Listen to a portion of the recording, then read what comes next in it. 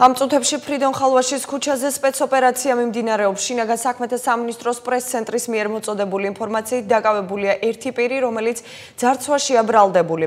მან ქალს ხელფეხი და პირი წებოვანი ლენტით შეუკრა. მოქალაქე სტრესულ მდგომარეობაში იყო, თუმცა ადგილზე მისულ სასწრაფო სამედიცინო დახმარების ექიმებს კლინიკაში გადაყვანაზე უარი უთხრა. ფაქტზე გამოძიება საქართველოს სისხლის სამართლის კოდექსის 178 მუხლითაა დაწყებული, რაც ძარცვას გულისხმობს.